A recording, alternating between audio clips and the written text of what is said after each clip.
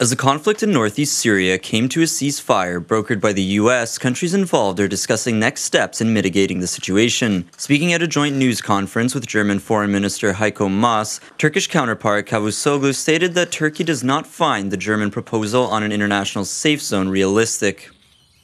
Fakat burada askeri bir güvenlik bölge oluşturma konusu.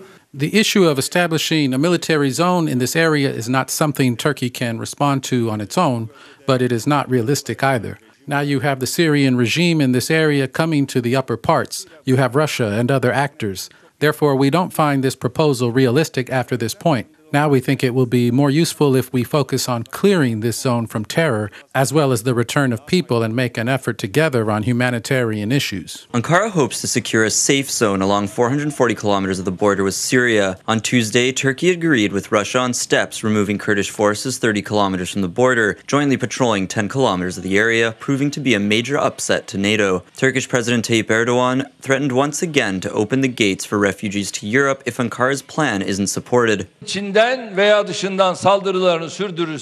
If the terrorist organization continues to carry out its attack from inside or outside the 30-kilometer-long strip, we will chase them to wherever they flee, and we will do whatever is necessary. Likewise, if they don't support the projects we have developed for the return of 1 or 2 million Syrian refugees, at first stage out of the 3,600,000 Syrians living in our country, we have no choice but to open our gates and let them march to Europe. People in Turkey have been targeted by water cannons and tear gas while trying to protest this month against Turkey's offensive. The incursion has deepened a sense of alienation in Turkey's mainly Kurdish southeast. Dozens of people have been arrested and mayors ousted in anti-terrorism investigations since the operation began. Kurds who voted for the AK party and other parties share the same feelings. They definitely don't approve the policies of slaughter and annihilation there against our people.